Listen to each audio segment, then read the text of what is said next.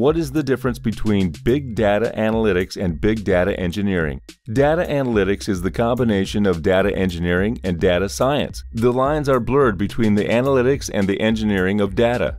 The reason is the overlapping skills of the professionals in both fields. Nevertheless, following are the basic differences. Big data engineers create a platform for big data analysis. They usually design, develop, and assimilate data from various resources. The chief responsibility of data engineers is to optimize the big data system. It includes the creation of data warehouse to ease the data accessibility for analysis. Some of the frequently used tools for data engineering are Hadoop, NoSQL, MapReduce, and MySQL. Knowledge of ETL tools like Stitch Data or Segment is immensely valuable amongst data engineering jobs. On the other hand, big data analytics mostly deals with collecting, manipulating, and analyzing data. The key task of a data analyst is preparing reports. These reports could be presented through various formats like graphs, charts, dashboards, and infographics.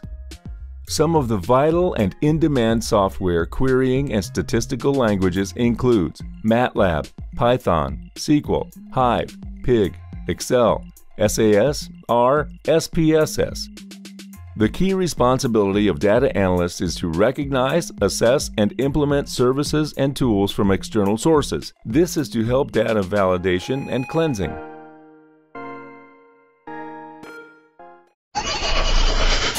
Acadgild. Average is dead.